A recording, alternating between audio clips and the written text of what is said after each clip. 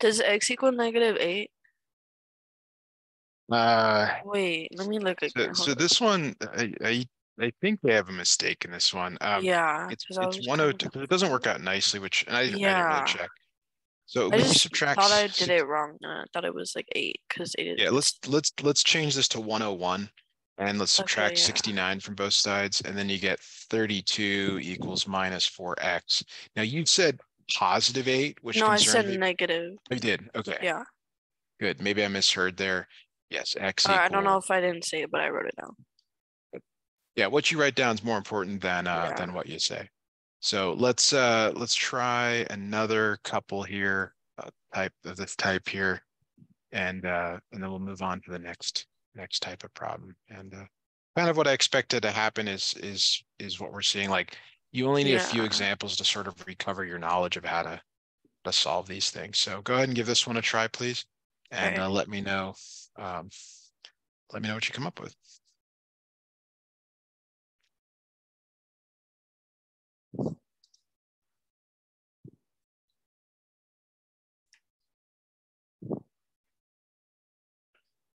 I got -12. Very good. All right. So I think you got that down. So the next type of thing that we might need to work on here, and I'm gonna start putting some problems up because I don't think you need much explanation here. Let me grab my snip. Always need my snip. Okay. So the other thing that would go into this box up here, we talked about combining like terms, is the distributive property, and that's with parentheses. Right. Yeah. So the distributive property in this problem here says to take this 5 and multiply everything inside here by 5. So -13 equals 5 plus 20m minus 2m, like that.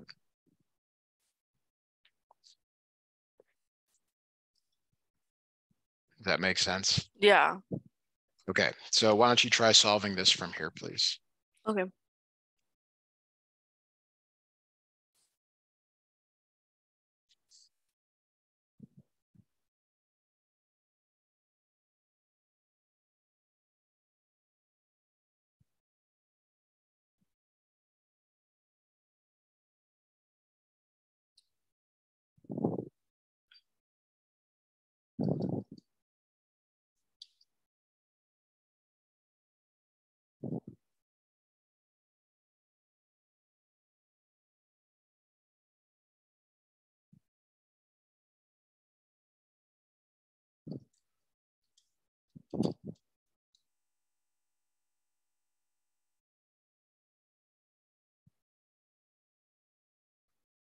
I got m equals -1.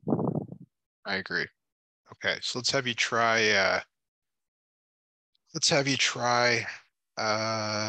another one here. Put this in front. I'm going to assume these work. I'm not checking them. So if you get a weird answer, let me know. Okay, yeah. I'm not trying to be difficult with these. I'm going out to the internet Yeah. and finding stuff. So take a look at that one. See what you come up with.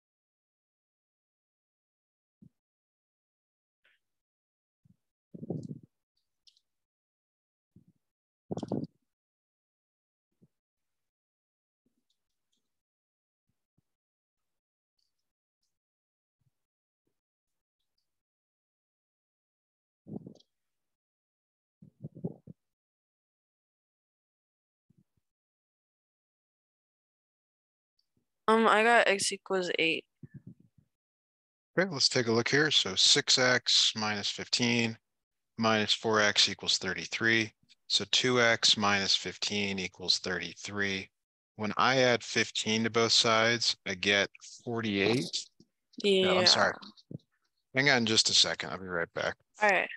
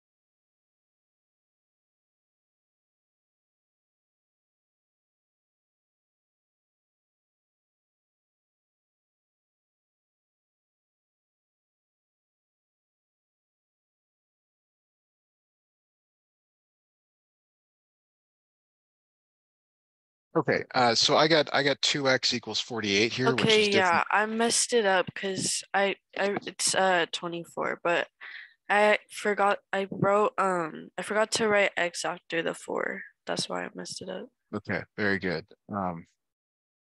I just do like little mistakes like that. That's Yeah, why. that's okay. I mean, we got some time here to practice, and Yeah. um,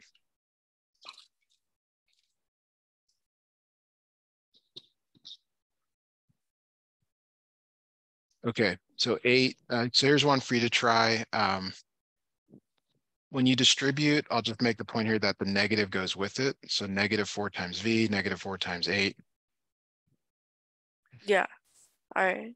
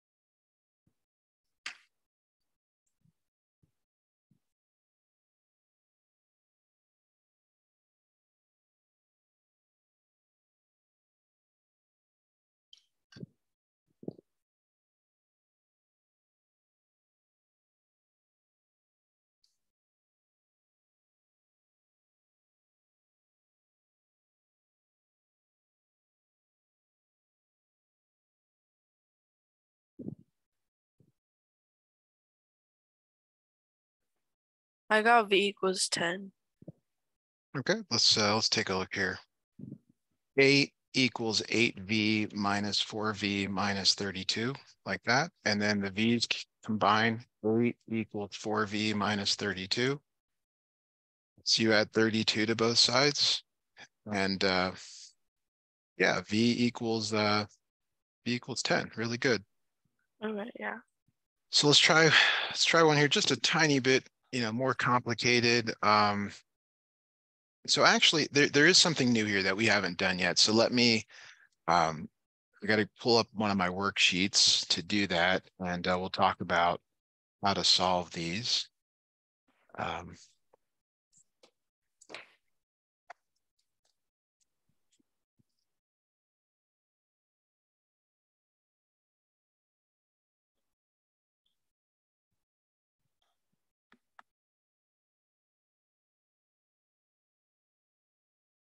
so here we go. I've got it pulled up here. So before we can kind of go on to the next thing, I'm going to put up a new type of equation in front of you. All right. And 3x minus 4 equals minus 6x plus 5. So when you have variables on two sides, so this would be it's kind of, again, kind of in this box. Sorry for all the scrolling here. When you have variables on both sides, you have to know what to do. And we're sort of covering all the possibilities. Like so far, all of the variables have been on one side, Yeah. one side and so on. But when they're on both sides, the correct way to do it is to move from the smaller to the larger. So you add 6x,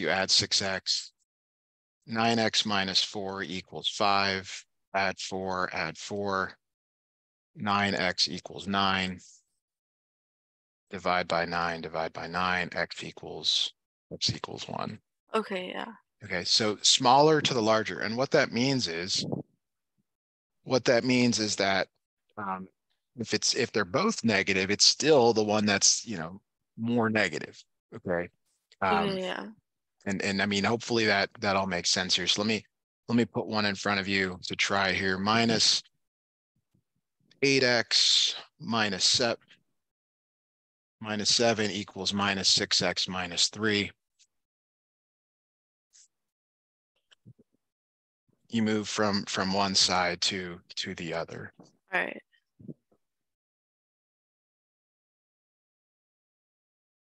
So go ahead and give this a try and let me know what you come up with. Okay.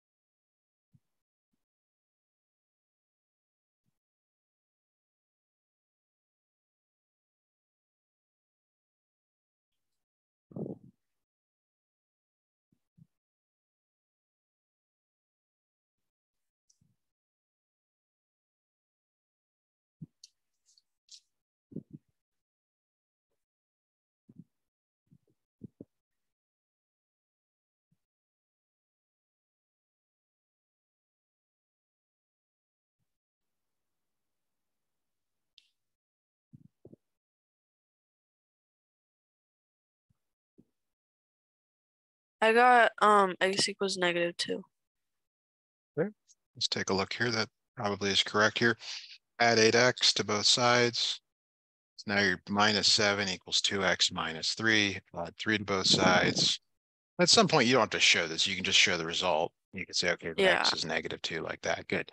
Okay, so the reason we do all that is because then the next kind of incremental difficulty of problems here is when you've got some of the distributive property and you got to move variables around. So here is a new problem for you to try. So go ahead and take a look at that and see if you can work that out on your own, please. Okay.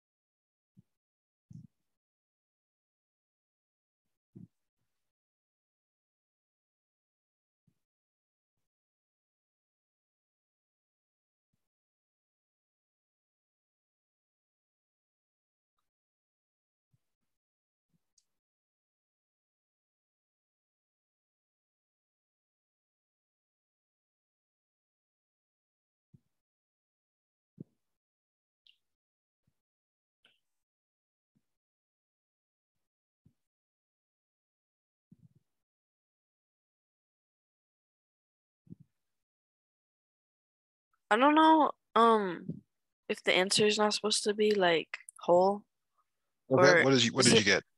well, I got I'm supposed it's like 32K divided by 5 negative 5K. Give me just a moment, please. I'll be right back. All right.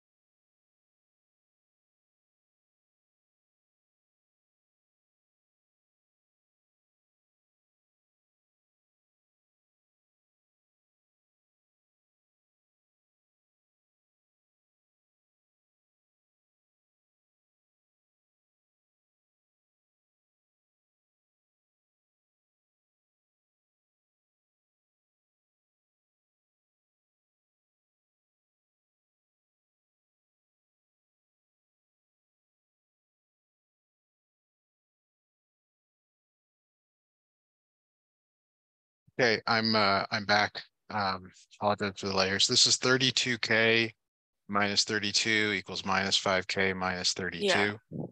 So yeah, this one actually it does work. It's a little bit odd here. So when you add 5K to both sides, you get 37K minus 32 equals minus 32. Add 32 to both sides. And then this is probably where you were like, huh, what do I do from here? Well, you don't look at you only look at the side with the Oh, I variable. messed it up. So you Yeah. divide by 37 and K equals 0. Okay. All right.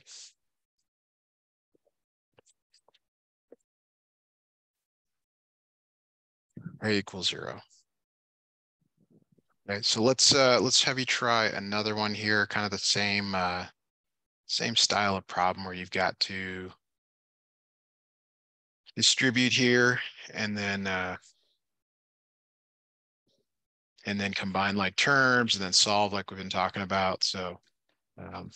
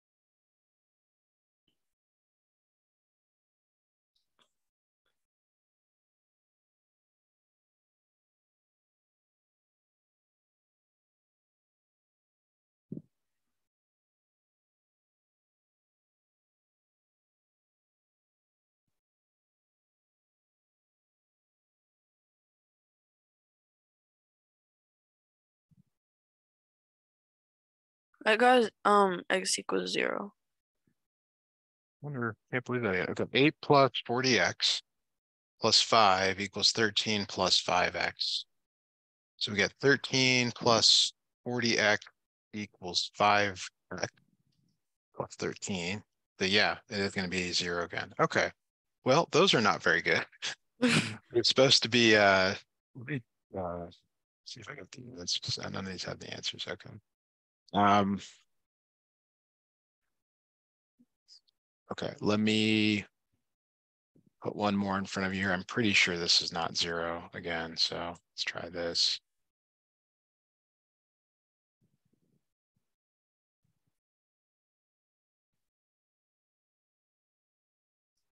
All right, so go ahead and give this one a try.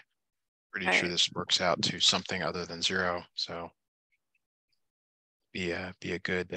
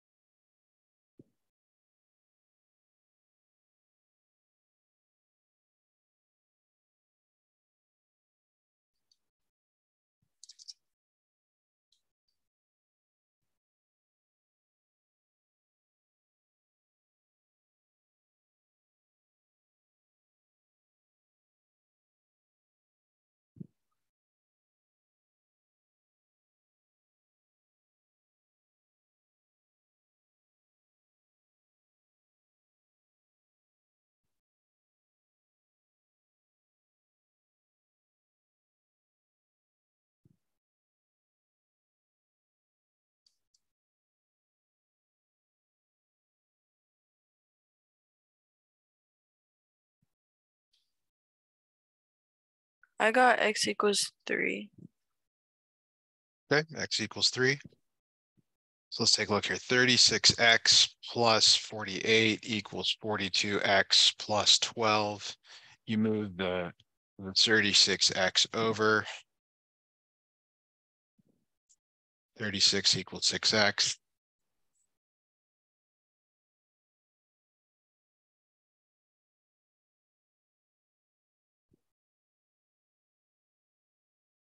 Oh,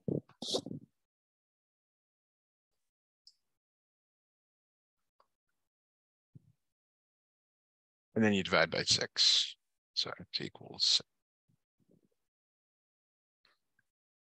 wait, let me see what I don't know what I did.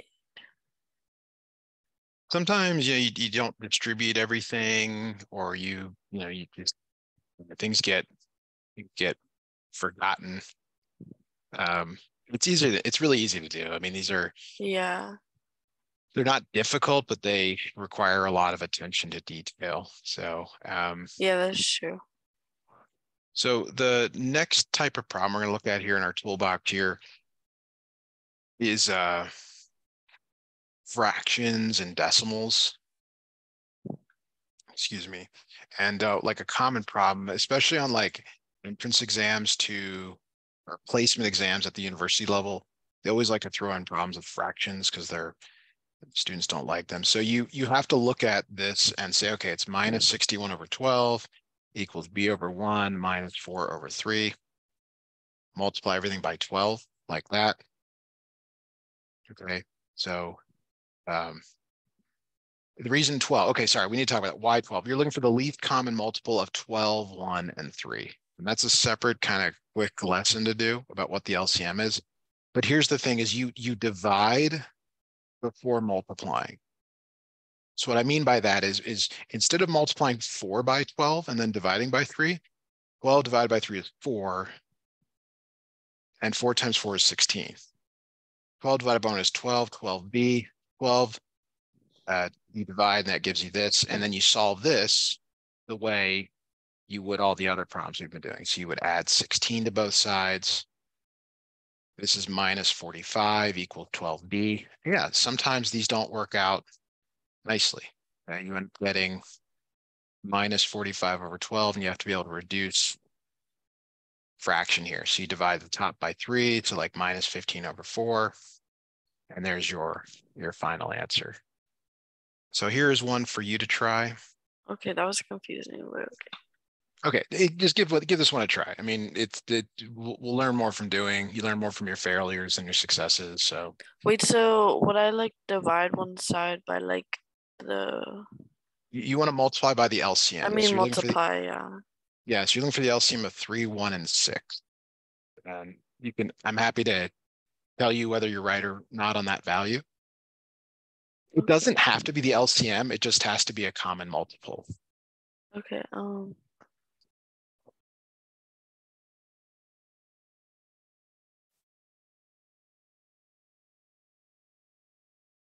Like would 9 work?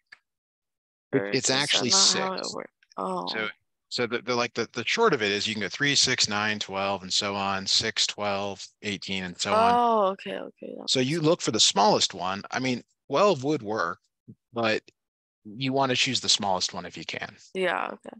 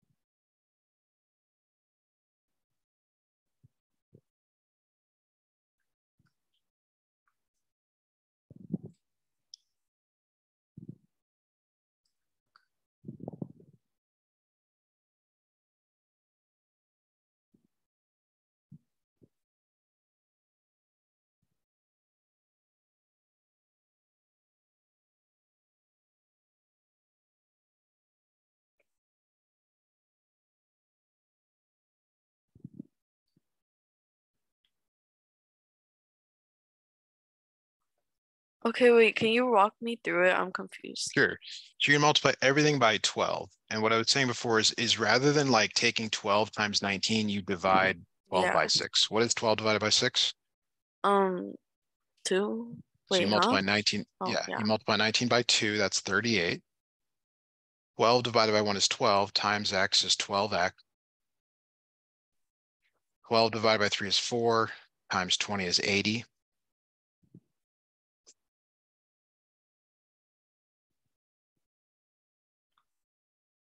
So now you subtract 38 from both sides and you get 42 equals 12x. Now what do? How do you get x by itself? You divide 12x by both, or 12 by both sides. Both sides by 12. So x equals 42 divided by 12. And then you've got to reduce this. So you divide by 2, divide by 2. So it's 21 over 6. Then you divide by 3 and 7 over 2 as your Okay. final answer. All right. So let me see if I can make one up here that isn't too bad. Let's go 15 divided by 4 equals x plus 2/3. And I'll just tell you here the LCM is 12, just to shorten this up for us. Okay.